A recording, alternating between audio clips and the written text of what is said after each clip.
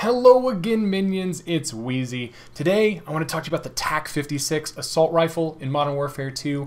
I want to give you my build for it for 6v6, as well as some tips and advice on how you might be able to use it more effectively. And I'm also going to show you some streaks that I put together so that you can get an idea of how you can effectively use this weapon to build success and build streaks in matches. So first, let's jump into my build for it. Here at a high level, I'll show you my overall class loadout. This is pretty standard. The secondary weapon is kind of your personal choice. I'm leveling up the Basilisk right now. I don't necessarily recommend that. Tactical equipment, flash grenades are my go-to. Drill charges are my go-to lethal. If you haven't seen my video on drill charges, go check that out. My perk package is Battle Hardened, Bomb Squad, Fast Hands, and Quick Fix. I've recently switched to basically using Fast Hands full time. I was using Resupply, which is really good for getting extra drill charges and even extra flash grenades, but I found that I was actually losing fights because I wasn't able to throw my flash grenade fast enough. Reloading, I could take cover and be tactical about that, so that's not as big an issue, but throwing my equipment faster turns out is quite a bit of an issue, so I'm using Fast Hands. Dead Silence and the deployable cover for my field upgrades, but let's jump into the gun build itself. As usual, for Modern Warfare 2, I'm trying to do a balance of a couple of things. One is I want to keep my aim down sight speed as fast as practically possible. I also want to keep my aiming stability as stable as possible so that my reticle isn't drifting a whole lot just at idle. And then I want to balance that with keeping recoil and control as much as possible. That way you've got a balance of a fast build that you can aim down sights quickly with that's as accurate as possible. And if you didn't see my last video where I talk about the Cast-Off 7.62, I also recommend, where possible, including attachments that help increase your hip fire spread, decrease your hip fire spread, increase your hip fire accuracy so that you can get faster shots on target from the hip. And so that's what you'll see in this build here. I've got the demo clean shot grip, which is increased sprint to fire speed and aim down sight speed. This does hurt our recoil control, but I find that especially the sprint to fire speed is really valuable to have in this game, and obviously the faster aim down sight speed is good too. This usually connects directly to my underbarrel grip because I use this to help get some of that aiming idle stability back, which helps with my accuracy, and we get extra hip fire accuracy here, with the only con being that it decreases your walking speed, but you're not probably spending a lot of time walking anyway, and if you are walking slower to keep your footsteps quieter, not a bad thing, so it's almost an advantage. Muzzle attachment I'm using is the Komodo Heavy, and this is because it just focuses primarily on the horizontal recoil control, which is pretty significant on the TAQ-56. So rather than having one that kind of balances horizontal and vertical, I found that keeping the horizontal in check was more important. Again, we take our hit to aim down sight speed and aiming stability, so that balances a little bit with our underbarrel grip. The Dr. Laser Box is my go-to yet again for increasing your hip fire accuracy and improving your hip recoil control, and I'll show you again in the firing range why that's helpful for getting shots on target. And for this I have the Corona Mini Pro, although honestly the iron sights on the TAQ-56 are usually pretty clean, so you probably ditch that and go with the TAQ-V. I ditch that for sure, but let's go in here and take a look at this build and how quickly you get an ADS. So that's a nice snappy ADS response, and you can see that the accuracy is good. We're not getting a lot of side-to-side recoil, and you can see the aiming idle sway is not too bad. You know, it's still a little bit, but good for the balance that we have with the ADS speed. And then once again, if you guys didn't see my other video, the reason I like this hip fire laser is you see how much closer it keeps our hip fire at close range. And what I like about this is it helps you to get shots on target faster as you're aiming down sight, so you can, when someone comes around and a target is in your sights, you can start hip firing as you're bringing your sights up and get kills faster. This makes a difference a lot, so that's why I use the hip fire laser. So here you can see that it allows you to kind of just start getting hits even as you're aiming down sights. So I have found that that has won me a lot of fights, so I stick with it, even though there are, you know, lasers that'll help increase your ADS speed and stuff like that. So keep that in mind. That's why I include that, and you might try it out and see for yourself. Now these irons are actually really clean. I like them on the TAQ-V as well.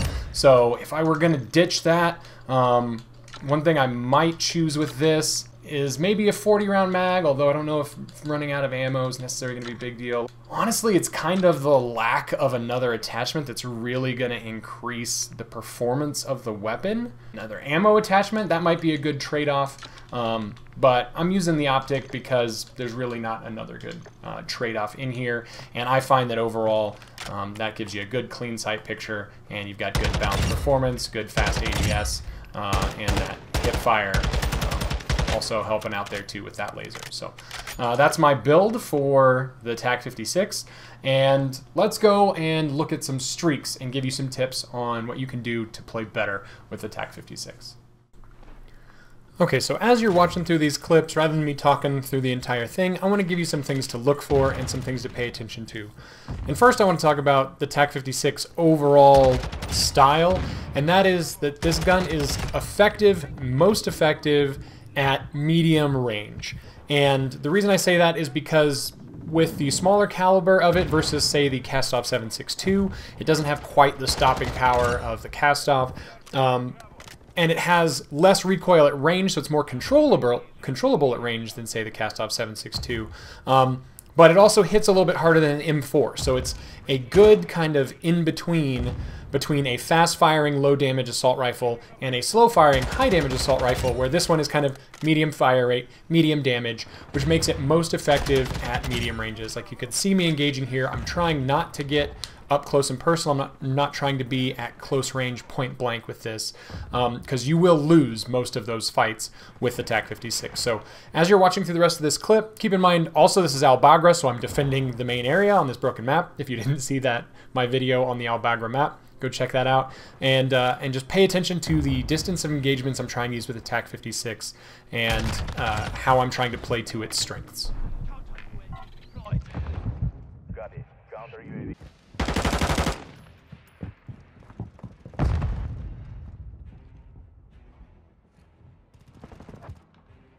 Friendly UAV on station.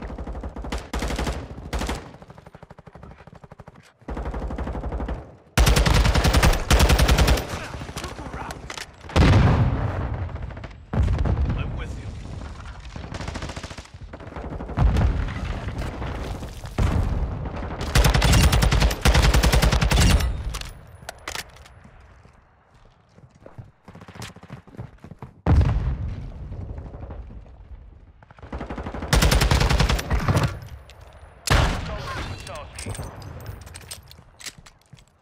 Using drill gun. Friendly counter UAVs on station. Grips marked. Send it. Solid copy. Phoenix 2-3 on station. Scanning for hostiles. Enemy is taking Alpha. In this next clip, I want to highlight the TAQ-56's mobility, so you can see that, you know, it's not an SMG, but as an assault rifle, you can be pretty aggressive with it and move aggressively, but also keep in mind that you want to try and again prioritize getting those medium range engagements, because you'll be at a disadvantage at close range. So I'm using a lot of the mobility that I have here to disengage from people, to move further away from them, so that when I do get into fights, it's at medium to longer range, so I can take advantage of the strengths of the TAQ-56. Counter UAV ready.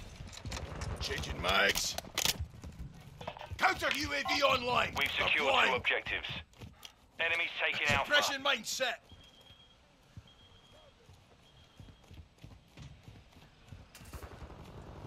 Flash out! The enemy took Alpha.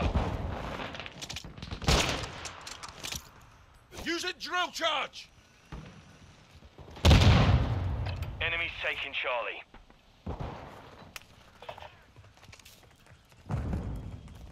The enemy holds all objectives.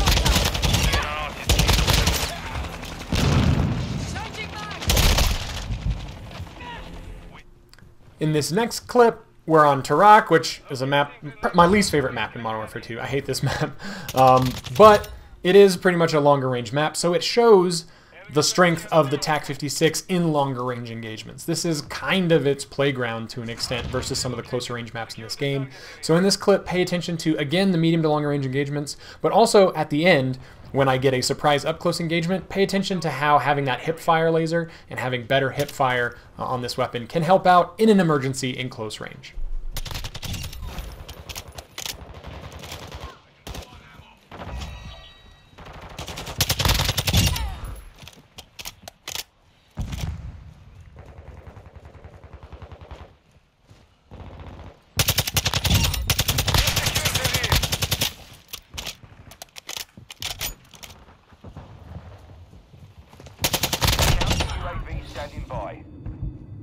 Requesting counter UAV. Copy. Counter UAV running signal interference. Confirming next hard point. Stand by.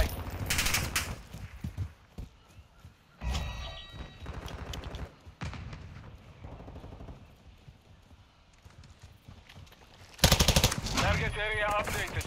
Move to the resupply. So this next clip is on border crossing, which again I know is controversial. If you didn't see my map on how to play better at border crossing, go check that out. But also watch my play with the TAQ-56 here, where again, to re-emphasize, there's a lot of options for how you can move through border crossing. There's a lot of different range engagements you can get yourself into depending on how you move. So with the TAQ-56, I'm trying to keep enemies at a distance and take advantage of the accuracy and relatively low recoil of the TAQ-56 on this map with my engagements.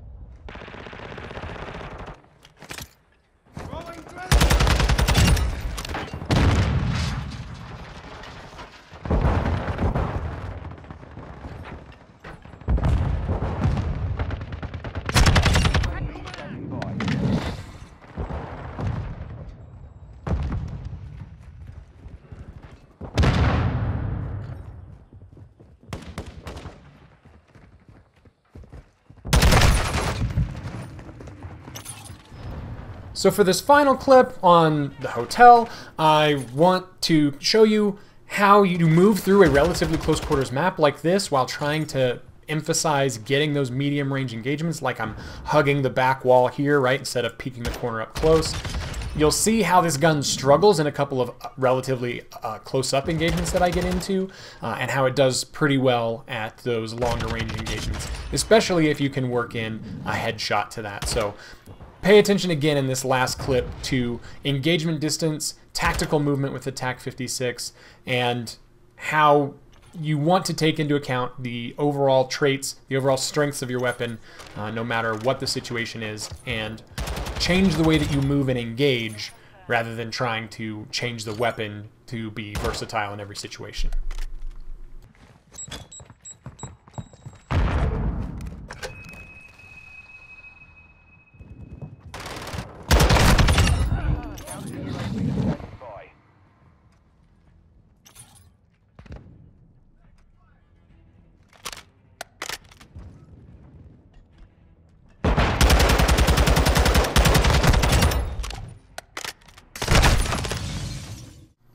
Okay, minions, hopefully that was helpful for you, and hopefully you've got some better ideas of how to use the TAQ-56 effectively in Modern Warfare 2. If you missed my video on the Cast-Off 7.62, where I did something very similar, go check that out. Some good streaks in there, some good tips for that weapon, and you'll start to get an idea for how I build out most of my assault rifles to get that good balance. Each weapon has its own kind of personality, so it requires minor modifications on the same basic theme, so go check that out. Leave this a like if you enjoyed it, a dislike if you didn't. If you want to see more stuff from me, subscribe, and I'll see you guys in the next one.